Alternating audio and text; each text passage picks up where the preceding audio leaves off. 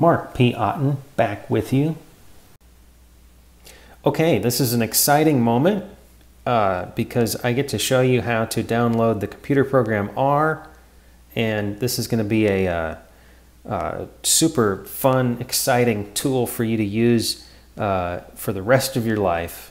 Well, I might be overstating it, but it's going to be useful for your homework, at least in this class. So I have just started by downloading or Googling download RStudio, and I said RStudio instead of R because RStudio is sort of the professional version of R that you're going to need for this class, or the way that it's going to make the program usable for you. So for me, when I Googled it, it popped up RStudio Desktop here through the posit.co website, and so I clicked on that.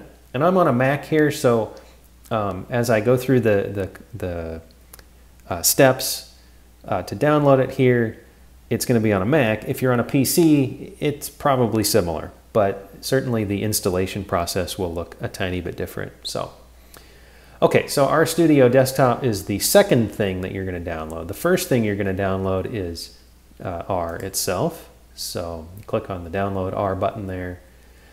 And then you're going to have some options. I'm going to click on the one for Mac OS. If you have Windows, it's going to be the one right below.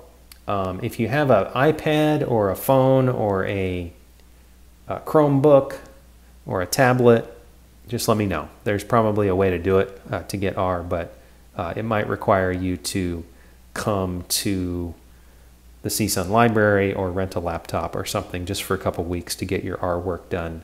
Or if you're working on it for longer, let me know. We can troubleshoot. Okay, so I clicked on the link for Mac there, and then I would okay, so I already have R downloaded, so I'm not actually going to do it. I'm not actually going to download it, but what you would do is you would click on the link here, and as long as you have Mac OS X or OS 11 or higher, you should be okay. That's for your desktop system. If you are running a PC, again, it'll be a little bit different. But you're going to click on the .pkg file. That's an installation file for Mac.